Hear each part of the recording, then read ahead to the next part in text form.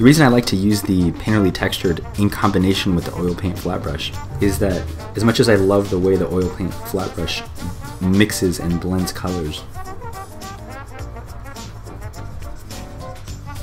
sometimes I just want a nice dry brush ending to my brush stroke. So I'll use my oil paint flat brush to kind of, you know, blend colors, or maybe hit J for my blender brush.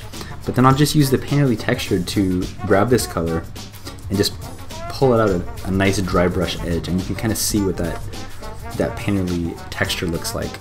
So you can see that using a combination of a hard-edged paint stroke along with maybe just a little bit of that, you know, painterly textured brush, you really get that nice sense of a kind of a thick gloppy oil paint that's kind of just scraped across the canvas a little bit.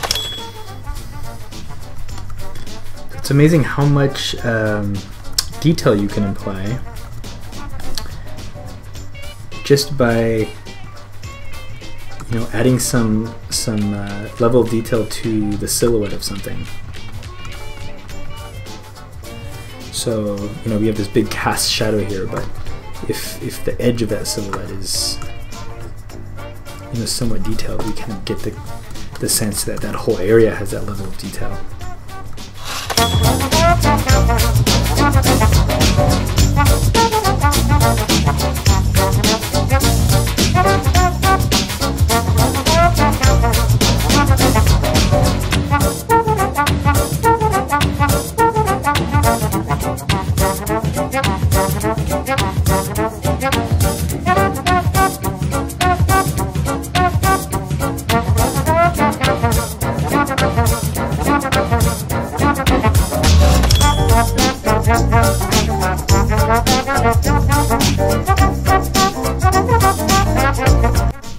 Okay, we'll zoom in.